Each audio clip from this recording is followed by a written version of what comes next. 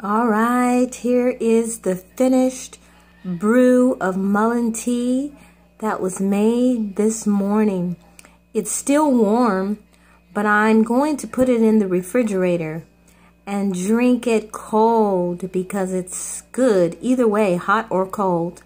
Now, I earlier showed you how to strain it. Then when it was bottled, I took cheesecloth as a second layer of straining to slough off any excess debris which the mullein leaf grows. It's a fuzzy plant and it's very woolly.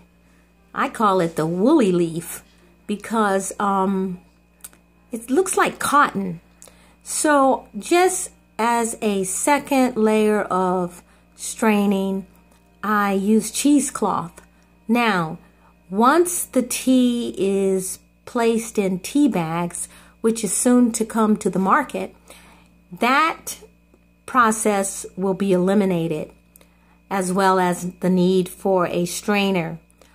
But I still enjoy this authentic way of brewing, knowing that it's from Mother Nature to your cup, and you're part of your lung healing process. You're participating more so than the pharmacist, or the pharmaceuticals, I should say, industry. You are the pharmacist. You and Mother Nature. So look more into this tea and become healthy. Bye for now.